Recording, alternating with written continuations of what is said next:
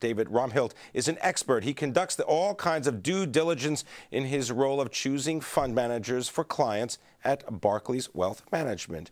Good to have you with us. Thank you very much for coming in, David. Explain a little bit, for those that don't understand, exactly what it is you do at Barclays, because you yourself don't necessarily make the decision, this stock, this ETF, that ETF.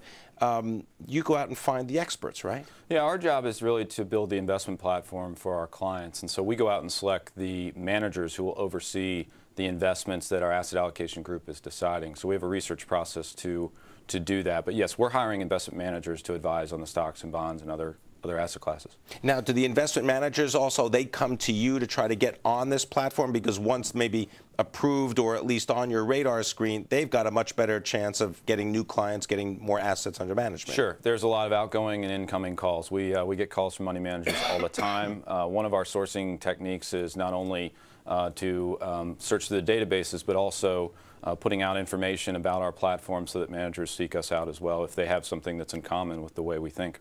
What are the ways that managers are thinking right now? Because do they get divided up into various camps so that people will be able to pick and choose whether they want something that's very risky or in a specific type of asset class? How does that all get sliced and diced? Yeah, it's important. I mean, one of the critical lessons of last year was to understand what the actual risk was of the underlying investments. And hopefully the good news was that if you did lose money or lost more money than the market, you knew that you were in a risky investment to begin with.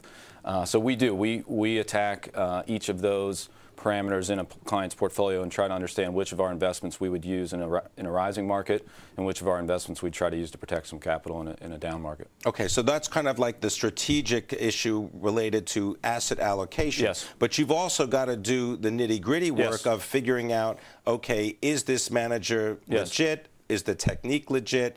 Do they have the right kind of risk management tools already in place? I mean, you've got to kind of get internal into the hedge fund, right? Absolutely, and it's across asset classes. But you know, we really break it up into three categories. We focus on a firm's organization, try to understand the culture, quality of the people, size of the firm, all the things that we think could impact the performance. We then look at the investment process, really walk through with them how they extract ideas and get them into the portfolio, what their edge is. We're trying to understand, you know, what advantage a manager may have over the market.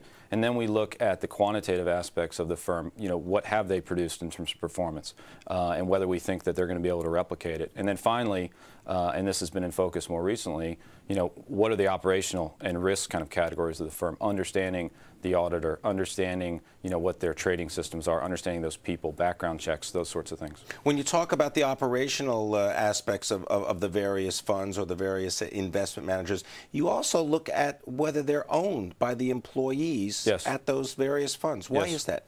We like boutique cultures because we think the best chance for someone to replicate their performance is to be looking at the same people across the table. And we want the incentives of our managers to be aligned with our clients. So we have a philosophy that majority employee-owned firms are the right way to invest.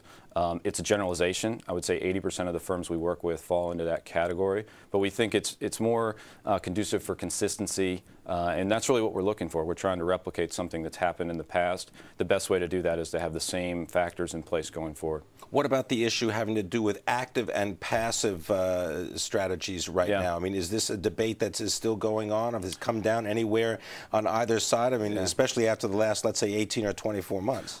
You know, I hope it's still going on. You know, active versus passive, I think, will continue.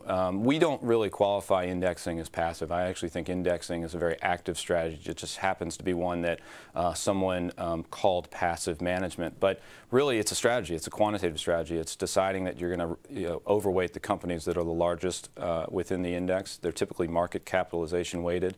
And that's a determinant that that's how one should manage a portfolio. We think that you should manage a portfolio differently than that generally. And so it's an ongoing healthy debate. I think last year, you know, with the breadth of the market being so negative, there actually wasn't a tremendous amount of difference in both standards. It was one of those years where it was a little bit of a wash, which was surprising because typically in down markets, you do expect active management to provide some preservation of capital.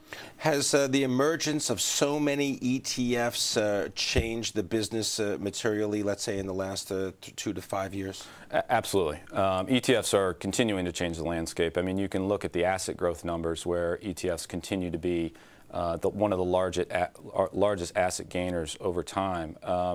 ETFs now, you can replicate a number of investment ideas in your portfolio that was extremely difficult to replicate. I mean, only the most sophisticated investors could do some of the things. So perhaps a wider menu that's available for the investors. We actually today are managing portfolios entirely with ETFs. I want to thank you very much, David Romhilt of Barclays Wealth Management. We'll have to have you back at a future date.